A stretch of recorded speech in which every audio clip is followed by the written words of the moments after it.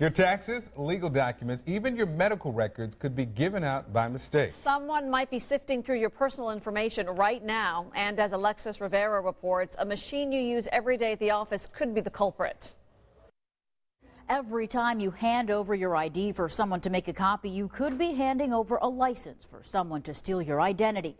And it has nothing to do with the paper your information is printed on. It goes deeper into the memory of the machine. You load the original documents, press start, and out comes the copy. In just seconds, you've become a possible target for identity theft. How easy is it to get information, personal information, off of a copy machine hard drive? Oh, very easy.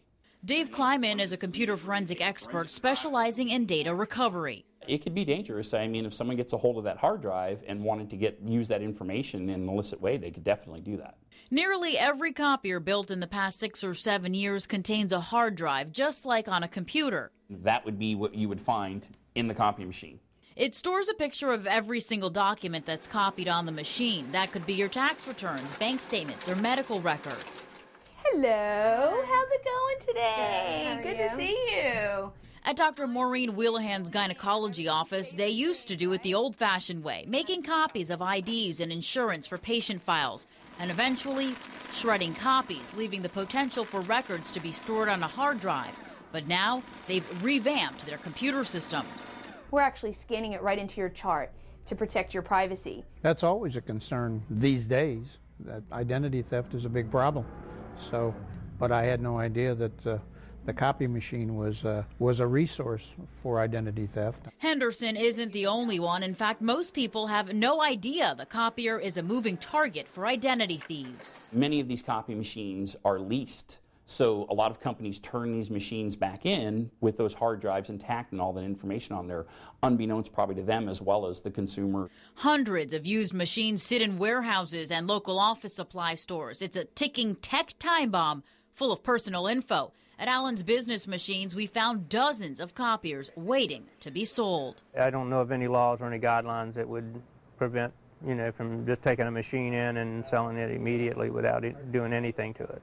There are no laws mandating hard drives be replaced or even wiped out. However, Robert Hinson, the store owner, says he clears out everything. Well, it would be much like a computer. We'd have to take the hard drive out and reformat it. Even if the hard drive's formatted, you can still recover the documents off of it. As Kleiman shows us, the information can be easily recovered using a forensic software program that you can get for free online. It says empty space. It thinks there's nothing there. A quick click on recover and the deleted file pops right up. So in essence, it's almost a false sense of security. Absolutely. You think it's gone, but it's not. Absolutely. Just like people would think when they delete on their computer, it gets rid of it, and it doesn't. And it takes money to add extra security to new copiers, which isn't always a necessity. Just because the extra effort, sometimes they don't feel it's necessary. Sometimes it complicates things, makes it take longer to do things, and everyone wants efficiency over security.